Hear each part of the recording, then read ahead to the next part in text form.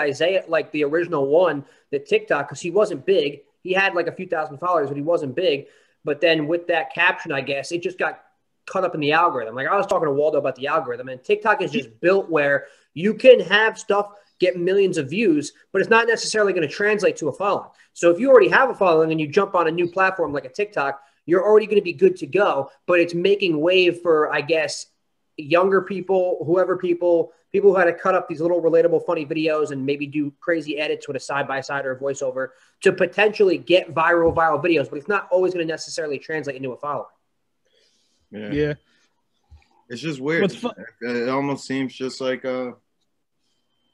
it's almost like you're just gambling with content at this point. Pretty much. It's almost like all the people that got on were because they they put a lot of stuff out in volume till something hit. It wasn't even like zeroed in. It's almost like a business model that's not geared towards any sort of consumer. It's whatever. That's what my homie said. Yeah, it's whatever latches first. That's what you cater to, which isn't really sustainable. I don't think, you know what I mean? No, it's funny. I was asking people what to do, and they're like, put out porn clips, little clips every day. And then I had a homie who was like, it ain't gonna work. You got to put random stuff out. And like the way TikTok's built is off like spawn like random shit. Like you said, like if you put a clip out every day, one will hit. But if you like put out the same concept clip like every day, it might not do anything. So he was like, put random stuff out, and then the big hitters randomly. He's like, don't go big. Just like get your foot in and then create content first. But it's stupid because basically what TikTok is for comedians, I see it, not knocking any comedians, but like they're just taking anything that's trendy and popular and putting their own spin on it. And they know like people have short attention span. So they're going to do something popular for like 20 seconds. And it's like more, I guess it's more relatable these days than doing a podcast where people are like, it's going to take an hour long to listen to somebody they don't know. They have to like know you, I guess, you know? I don't know. I was thinking about it. I was like, I was telling you about the TikTok thing. It's like comedians just take what's trendy and viral and just kind of put their spin on it to get in that algorithm and the views up. Like it's not really anything crazily unique. I just kind of hate having to perform towards an algorithm though, because that kind of changes everything. Like you could, that's what I said. You could kind of have the best idea or take on something, and it just gets lost in nobody seeing it. Yeah, I know. It's like the same thing with being great on stage in a joke right now because of the comedy world right now. And it's like, it's just tough. It's annoying. And it is a gamble creating any kind of content because it could just get taken or resurfaced or even edited up. Like technically, we only saw that one we only saw that got cut from the YouTube and got posted and went viral because people sent us the videos and we were caught on to it. But there could be others of our shit out there or anybody's shit out there that they just never came across. And we saw the kid posted one like a month ago.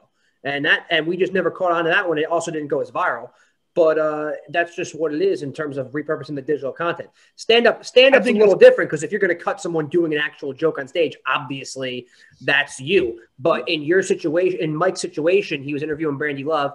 He's not a huge name. There's not a huge name tied to it. So you can just cut it and you're just putting it out for that relatable little line where she said she sends women home to her house.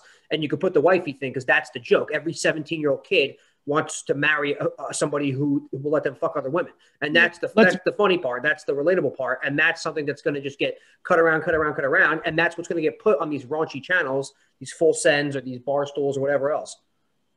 And let's be honest, I could send a thing. You still got to credit the source though. Always. And that's the thing. They just don't give a fuck. So unfortunately, you have to go through what we were doing the 2 days where it's like all of our friends blast the comments, look, DM a million times, our logo's in the goddamn corner. Let's fucking threaten them. Let's do all this shit. Even though we don't have much of a name behind us, our freaking logo's there and it's not your content. We did it. Go ahead, repurpose it, make the joke, but just fucking say that we did it. It's our interview. Crazy how they don't want to even give you the credit that shout you out. And they're the huge pages already. That's what I'm saying. But they're not. The reason they're not going to give credit is because pay me. Like we have a giant name. We're getting your name out there. We have 3 million followers. How about Ryan Davis? He said people are making 6 figures on other people's content. It's true. It's sad. Yeah. It's like, yo, you could be like, I'm quitting comedy right now. I'm becoming a meme page maker and next make 6 figures and be like, you might not be happy with it, but you're like, I'm just taking people's comedy jokes or like memes and making 100,000 a year and I can't get on a stage. So fuck it. Well, that's the thing with. It's also like the same shit that almost Rogan was